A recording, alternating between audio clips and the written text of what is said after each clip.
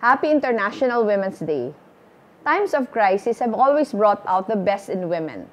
Whether as mothers, as professionals, as public servants, or while juggling multiple roles, women have stood as beacons of strength, direction, and hope in the face of numerous challenges.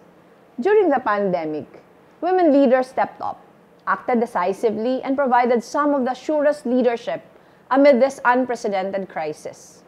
That women can stand as exemplars of courage, competence, and command should no longer be a matter of debate, but a truth born from experience.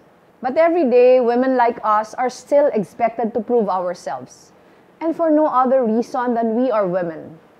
This day is both a reminder and a call to keep telling our stories as women, the way we can bring people together to rally behind a common good, the way we fight for our loved ones with the same passion and rigor when we fight for our careers and our dreams, the way we endure, and in enduring, empower and inspire others.